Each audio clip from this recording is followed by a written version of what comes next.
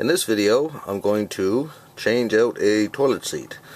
I just did a video on replacing a toilet, but I didn't actually have the seat handy at the time. So basically what you have here, I'm going to take this seat off of the old toilet because it was fine.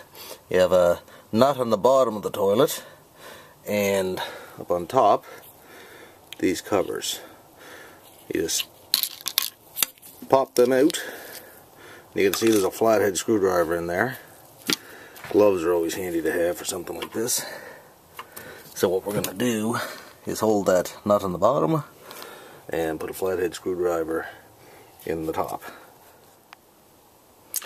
So with your flathead screwdriver in the top, holding that plastic bolt, just reach underneath.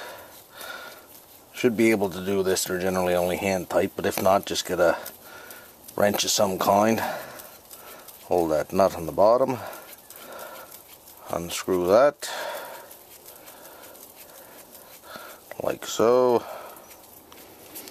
and then that just pops right out of there. Do the same thing on the other side. To install the new seat, just take the seat, slide it in place over the holes. You can either, depending on where you want to position the seat on the toilet, line up the forward or the holes that are towards the back. Slip the bolts down through the top. And then we're going to place the nuts on the underside of the toilet to match up with those bolts. So here we can see the bolt underneath of the toilet seat. Take your nut, screw that on,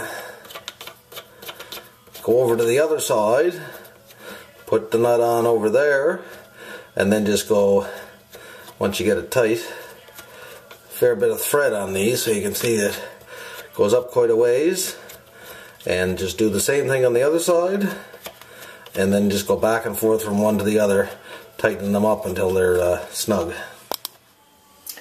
Once you have the nut and the bolt hand tight, just to get a little extra on it, hold the nut from down below underneath the toilet bowl here. Have your screwdriver on the top and just snug it up a little extra. Go over to the other side. Do the same thing. Holding the nut from the bottom. Turn the screw a bit there on the top. Got to make sure that everything is good and tight there. Maybe a little extra on this one. And then basically just snap your little covers down in place.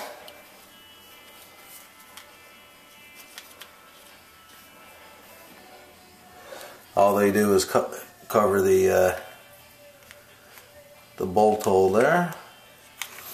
This one actually is a recycled toilet seat from the old one, so it snapped off there. But anyway, just push that into place. And that's it for changing out a toilet seat.